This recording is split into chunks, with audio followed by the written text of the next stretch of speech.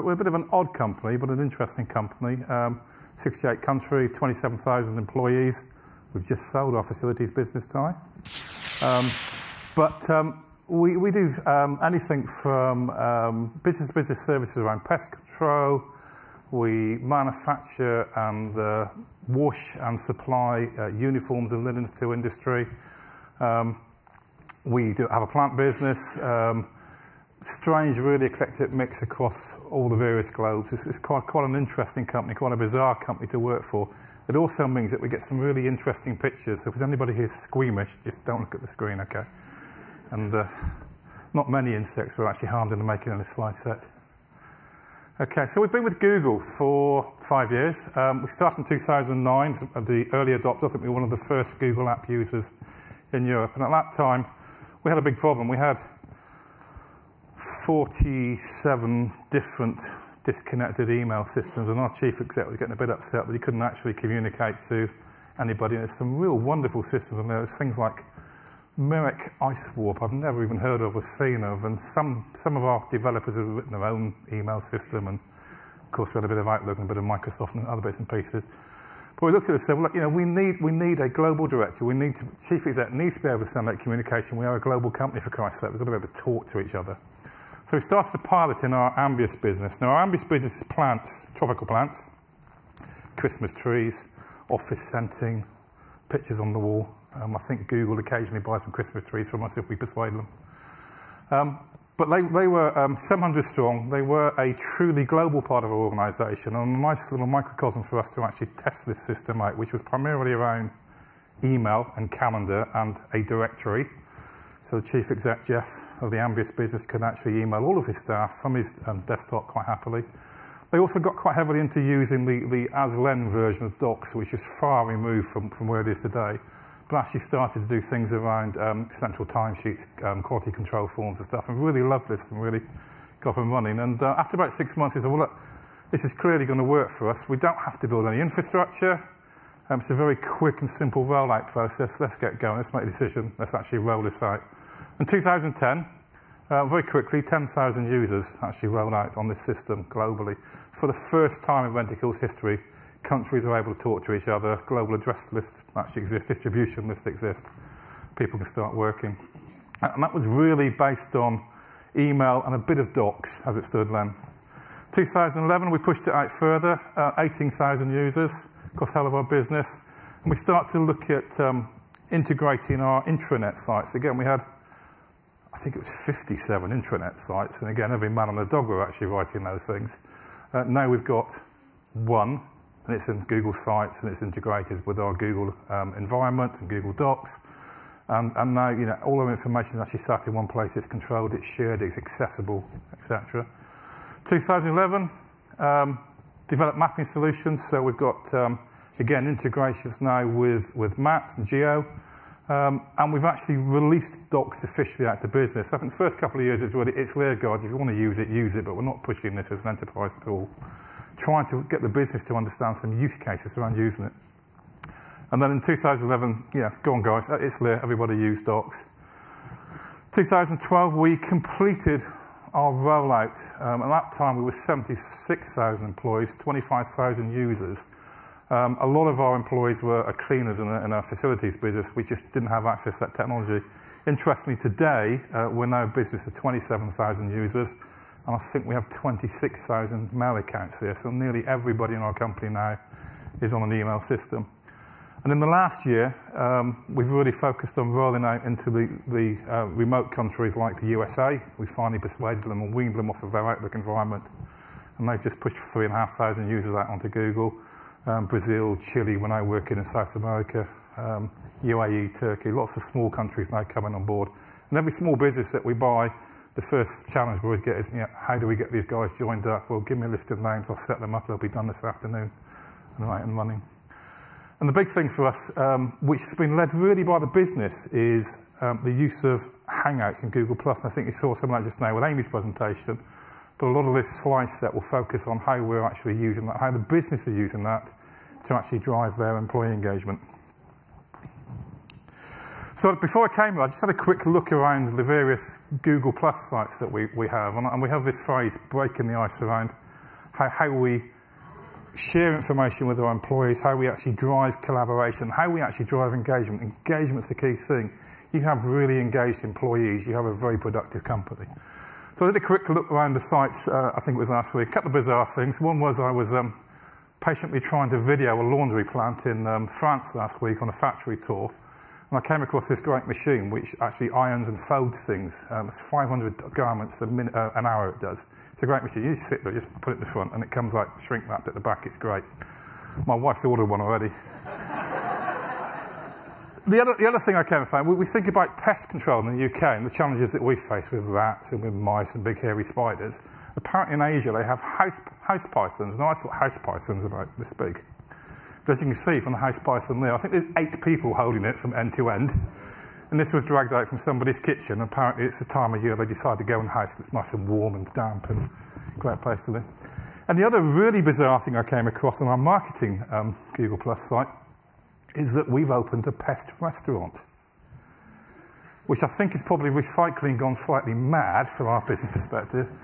And I believe there'll be one coming to a town near you very shortly. But it's the latest marketing campaign where we actually can serve up, I think it was pigeon burgers and mealworm lasagna, fried crickets, chocolate-dipped ants. Apparently very popular. And we're just thinking, from a business perspective, we're hoovering up all the stuff on our customer sites. We just repackage it, cook it. It's a great opportunity. So, on to the serious stuff. So, we deployed this as an email system.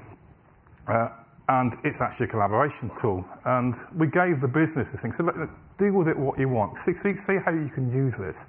There are things you're trying to do as a business that we think you can simplify.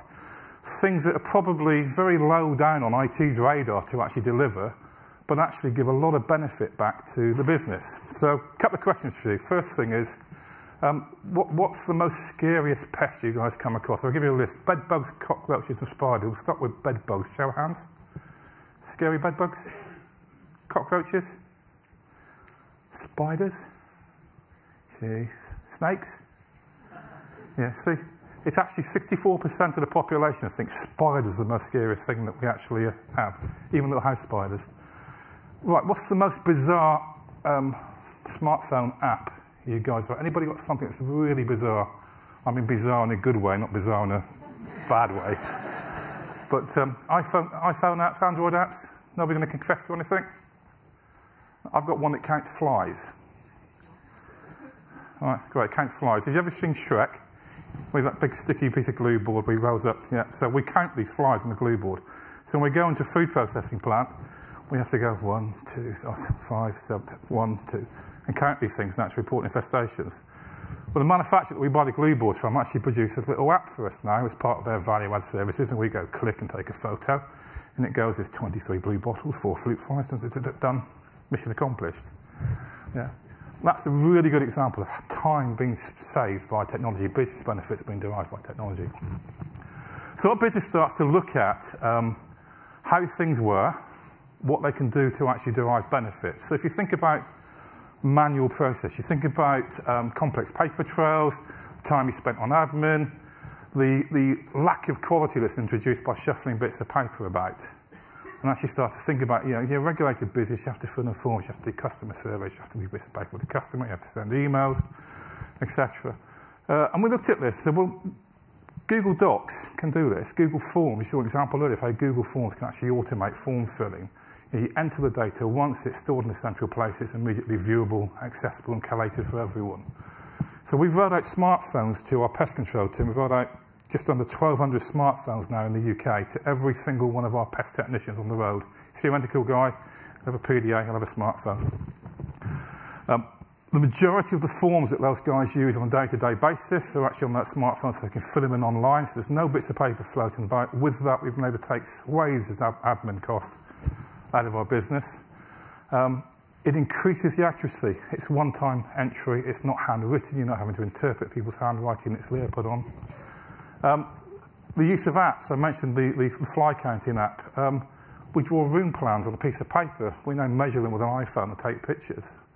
We do site surveys, and we have to do sketch drawings. We take a photo and include that in the report. And this whole thing starts to look much more professional from the business perspective. And what that gives us is increased productivity because we're not shuffling paper around. Increased sales because it looks more professional. The customer's happier with it. The customer can actually see the picture, not the crappy sketch that you've drawn. It's demonstrated it's increased the sales. We've looked at the figures this year. And it spends more time on value-added tasks. We've got a lot of people that run in the field. I think 60, 70% of our individuals are actually in the field in front of customers, servicing or selling stuff. And if we have to run around doing admin, coming back to the office, posting paper, going home, filling forms in, it's wasting their time. And they can actually spend much more time in with the customer. When we look at collaboration and engagement, this is really where Google Plus comes into play. So Google Plus communities, both closed and opened, actually start to share and publish information. So if you imagine you're a technician in the field, you found something, you're not quite sure what it is, you would typically go out to the van, you take a photo of it, you go back to the office, you put that photo on your laptop, you'd email that off to someone, or you print it off and give it to someone. They say, well, next time you go back, you've got to treat it this way because it's a rare Madagascan cockroach or a German beetle or something. Whereas now, using the communities, particularly technical communities, which are moderated by the guys in the back office, the scientists, they take a picture, they post it, and almost instantaneously, somebody will give them that answer there and then while they're actually on site. Tell them what it is, how to treat it, what the infections cause, etc. Now, again, I said hairy spiders. The one on the left there is a very big spider, but apparently it's a female British house spider. I can't remember the Latin name. But apparently the female ones are the biggest guys, so you have been warned. So again, yeah, this engagement at the front line now. So you've not got a brick wall between your operations staff and your technical skill staff. They're in constant dialogue. There's open channels where they're able to interact. The process is faster. You're not relying on that face-to-face engagement. And if you think about contacts, if you're on site and you find a lead, there's a customer here looks like it might need washrooms, customer here looks at uniforms, customer here needs some pest control, you just post it on the site and it's picked up immediately by the sales team and actually processed. And again, benefits, shared learning, because somebody would have seen it before. If not, someone will actually go and look at that for you. That close relationship between the management team, is that instant dialogue really. There's no barriers, but you're not trying to ring people up and get stuff.